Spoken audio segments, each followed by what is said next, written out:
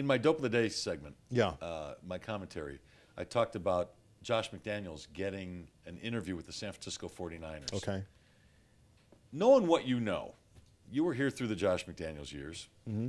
We all were terribly damaged by those years. Damaged. If you were running an NFL team, would you consider Josh McDaniels as your head coach? Oh, man. Oh. That right there, that reaction right there, would I consider it? Yeah. I mean, I think from a coaching standpoint, he's pretty good offensively. Oh, X's and O's, I don't have a problem. Innovative, creative, but it takes more than that. I mean, if I'm in a situation where I don't need an X's and O's kind of guy, I need a culture guy, I need a locker room guy, I need a guy that my players can believe in, then I don't know if he's a guy.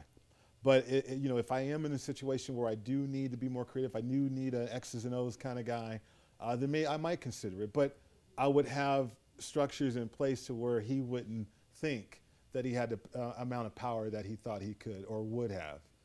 He can't think that. He cannot believe that he has a lot of power. If he's made to believe that, then you're going to have the same thing happen that happened here. But it has to be structurally sound there for Josh McDaniels to have another job. Well, all right, you make a good point. It has to be structurally sound, meaning he shouldn't have too many responsibilities other than being a coach. Right. Is that what you're saying? You're the coach. You're the coach. That's it. But if you know him at all, and look, I'm not a complete jerk when it comes to Josh McDaniels. There was some good, but there was an awful lot of bad. Okay. And here's what a lot of people don't realize about Josh McDaniels, at least back then. He was so disrespectful of everybody he dealt with. Right. And I'm not just talking media. Right? This isn't a me against Josh McDaniels thing. I know what went on behind closed doors at Dove Valley when Josh met with various people throughout the organization. It was not pretty, ever. Okay. First of all, he never wanted to do anything but sit at his desk and run the tape back and forth and deal with X's and O's. That's all he wanted to do. That's fine if you're a coordinator. You don't have to meet with the media. You don't have to deal with the PR people all that much. You don't have to worry about travel plans. You don't have to worry about what the guys are eating on a daily basis. You don't have to deal with agents. He hated doing all of that. Okay. He couldn't stand meeting with the media. He couldn't stand dealing with agents. He hated dealing with players off the field problems. Not that you should like that, but he hated it to the point where he didn't want to deal with it. And when you're in that capacity as a head coach, you really are the if not the GM and the owner, you're still a titular head. Right. And people look up to you and people look to you for leadership and good character. He was missing all of those things. He either didn't want to deal with it or he dealt with it very, very badly. There are stories out of Dove Valley that he used to rip people. Okay. Absolutely rip them. His own up and down. His own staff or in one-on-one meetings, Okay. his own staff. Okay. One-on-one meetings, and even in public. I don't know if you remember, there was a game where there was a problem with special teams. On the sideline, in front of 75,000 people at Sports Authority Field, he was ripping that guy. Yeah. Got in his face and up and down, screaming at him, and was relentless. It must have gone on for 3, 4, 5 minutes. well, he's got the most famous just- quote out there, right? Just do your Do job. your job Yeah. and stop making shit up. I mean, Well, he's got the most famous quote out there. It was embarrassing. He really destroyed a lot of morale there. Yeah, I he agree. was paranoid. He was very immature. Right. And let's take it from there, okay? Yeah, maybe he's matured. It's what, 5 years later? So he's in his late 30s. Maybe he's matured. Maybe. And there are other coaches who had terrible stints in their first head coaching job. Bill Belichick had a terrible stint in Cleveland. Right. But he had a great staff, though. He had a great staff, and he learned from it. Right. So when he went to New England, he was more than ready. Here's my problem with Josh McDaniels.